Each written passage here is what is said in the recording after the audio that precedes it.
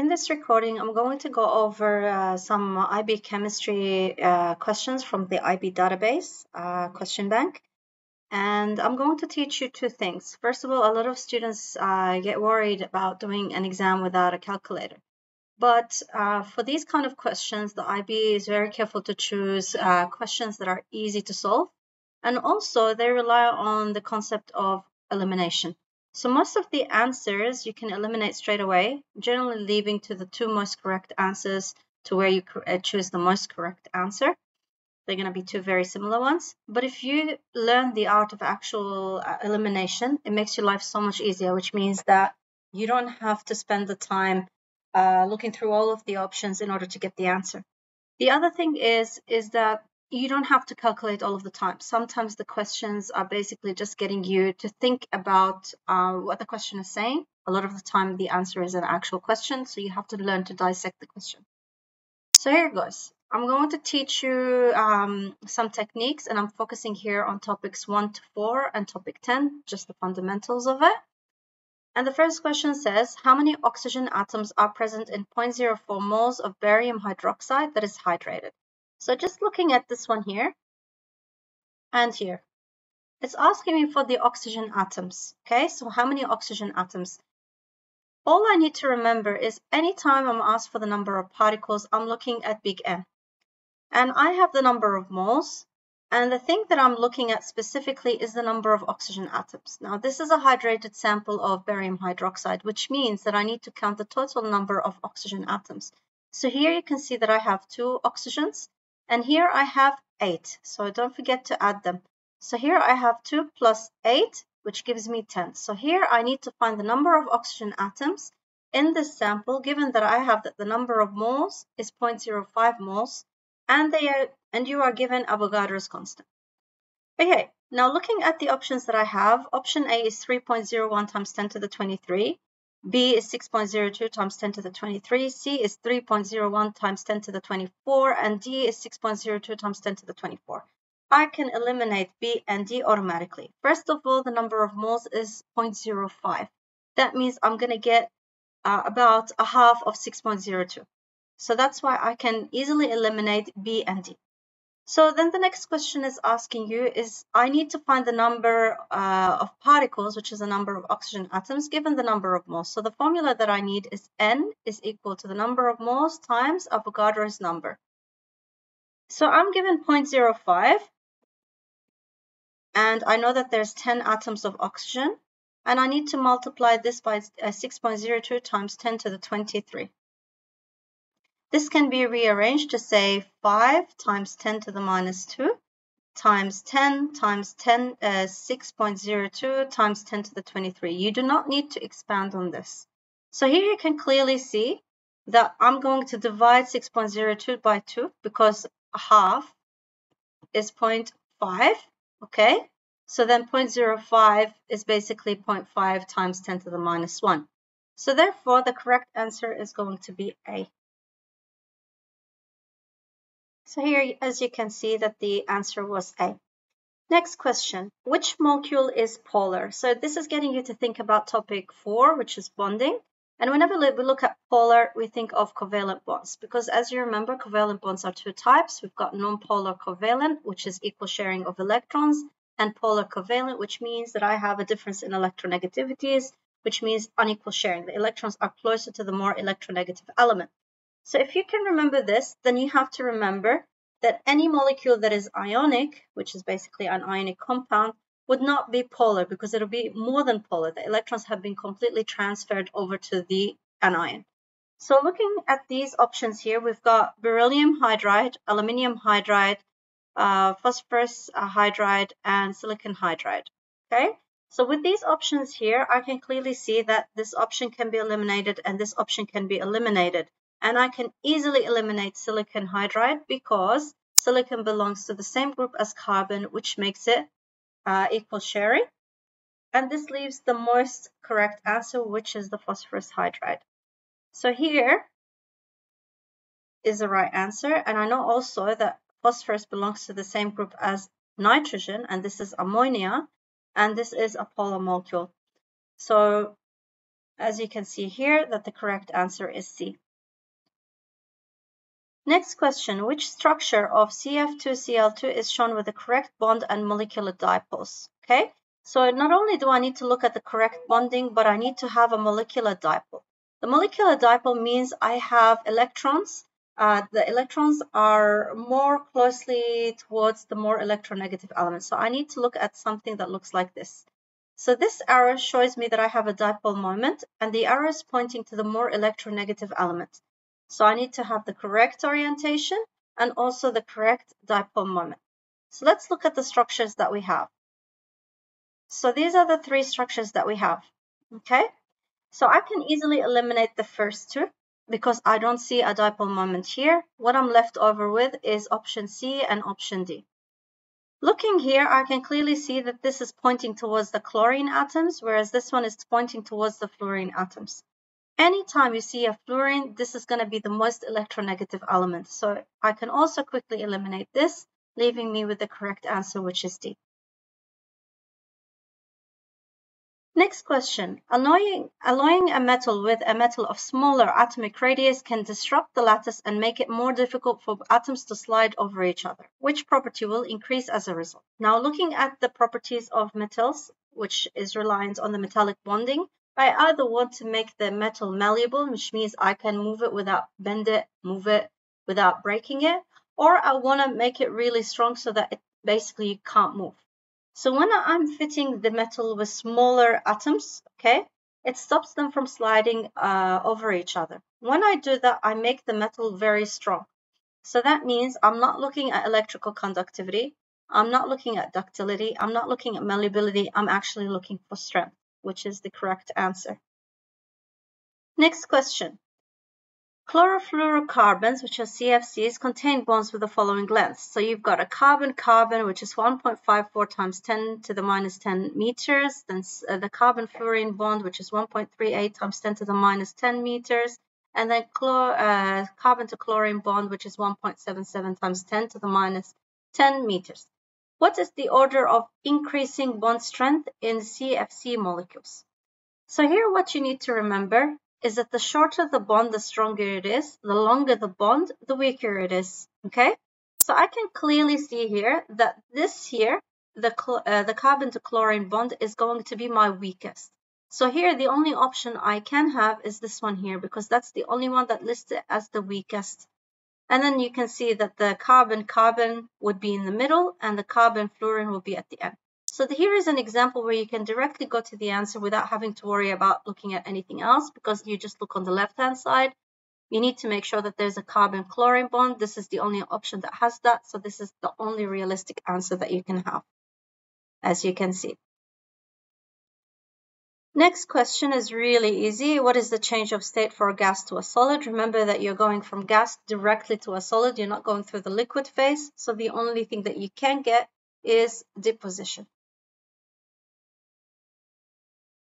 Next question is for topic 10, which are isomers of C5H12? A reminder that when we're talking about isomers, okay, they have the same molecular formula, okay, but different structural formula,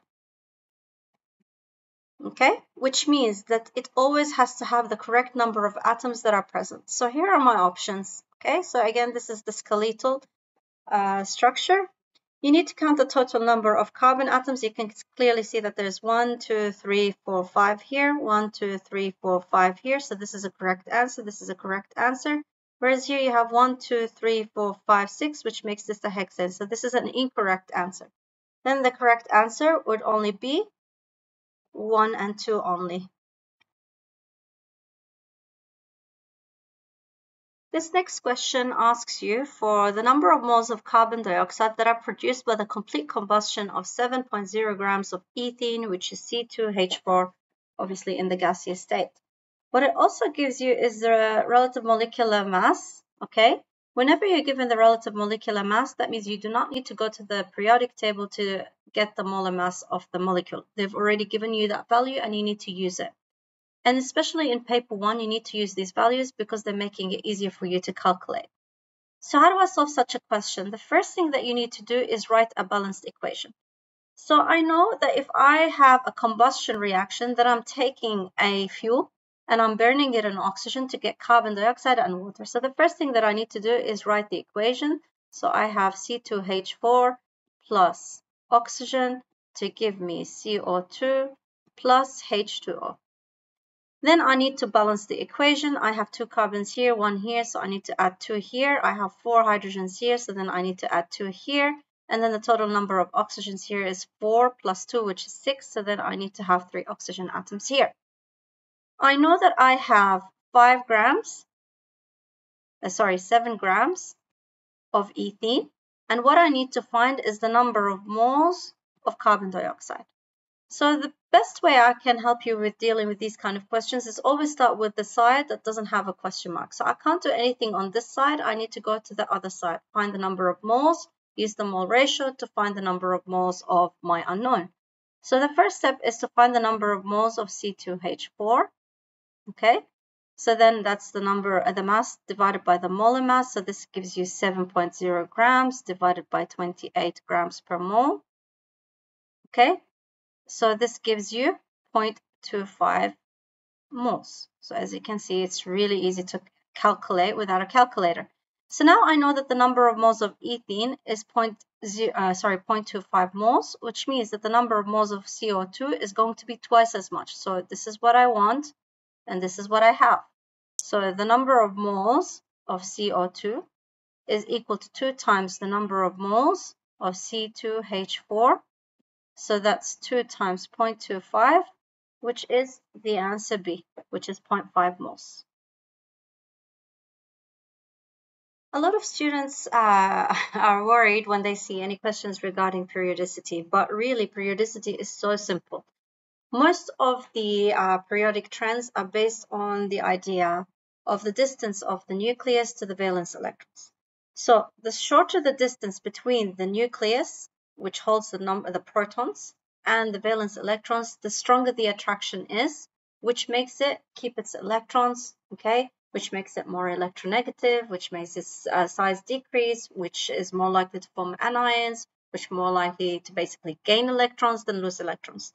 The larger the distance between the nucleus and the outer electrons, the weaker the attraction. So that means that these electrons are going to be more likely to be lost than gained, okay, which makes them more electropositive, which makes them more likely to be metals, etc. So the question here is saying which property of elements increases down a group but increases across a period. So the easiest way I can tell you how to deal with these kind of questions is actually draw it out. So it's going to increase down a group, but it decreases across a period, okay? So it's increasing down a group, and it's decreasing across a period. So if we look at the atomic radius, okay, it does decrease as we go down a group because I'm filling more and more shells, and the number of protons is also increasing. So the atomic radius is going to basically increase as a result. And across a period, the atomic radius also decreases because you are going from metals to nonmetals, and the attraction between the nucleus and the valence electrons is getting stronger. This is because you're filling the same shell. Because I'm filling the same shell, I'm adding more valence electrons as I'm adding more protons. So that means that the pull between the nucleus and the valence electrons is getting stronger. So think about it as a magnet. I'm getting a stronger magnet in the middle, and I'm adding valence electrons at the end. So the stronger the magnet that I have, which is a plus, and I have the minus, it's going to make the electrons come closer towards the nucleus, which makes the atomic radius decrease. So this is the correct answer. B is going to be automatically eliminated because electronegativity does increase across a period, but going down a group, it actually decreases. Ionic radius works the same way as an atomic radius, but the difference here is when I look at ionic radius, there is a difference between a cation and an anion. So this cannot be an option. And the last one is ionization energy, which is incorrect because the ionization energy means that I'm able to lose electrons. Well, when I'm going across a period, it's going to become harder for me to lose that electron because they're becoming metals, which means that they're becoming more electronegative. They have a high electron affinity, which means that their ionization energy decreases across a period. So the correct answer is A. This next question is asking you to think about resonance structures. And anytime I think of the word resonance structure, that means I can draw the same molecule in different ways. And in order to have resonance, I need to have at least one double bond. With single bonds, it doesn't work because there's only one way of drawing it. So for example, if I have methane, I can only draw methane in one way. If I have water, there's only one way I can draw water. So these cannot have resonance structures. On the other hand, if I have a molecule like ozone, ozone is 3 oxygen atoms joined together, one through a single bond and another through a double bond. Okay, so more realistically speaking, this is going to look something like this.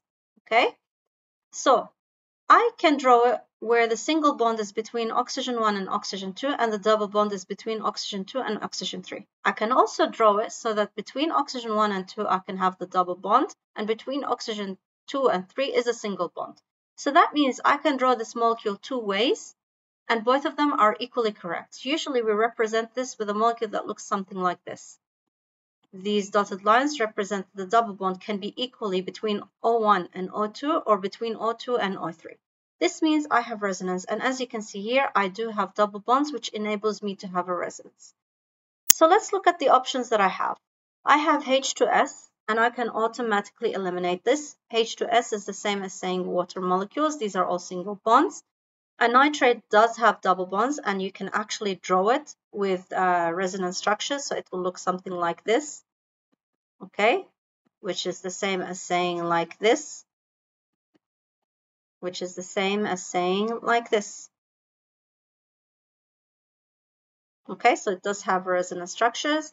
H2O2, which is peroxide, is all single bonds, so this is incorrect and this is incorrect. So the realistic answer, only realistic answer, is going to be nitric acid.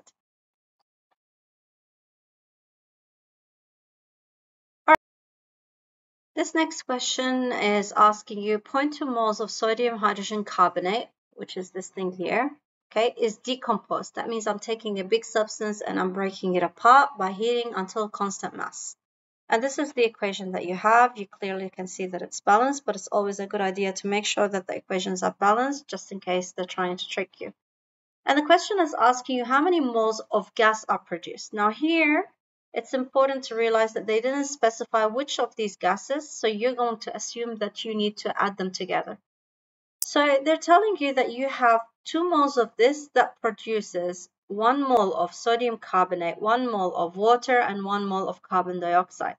So here, if I look at this equation, and this is why it needs to be balanced, you know that 2 moles of sodium hydrogen carbonate is going to produce 1 plus 1, which is an overall 2 moles of gas, okay? And I have 0.2 moles of sodium hydrogen carbonate. So because they're going to be in a 1-to-1 ratio, because 2 and overall 2, then the correct answer is going to be B.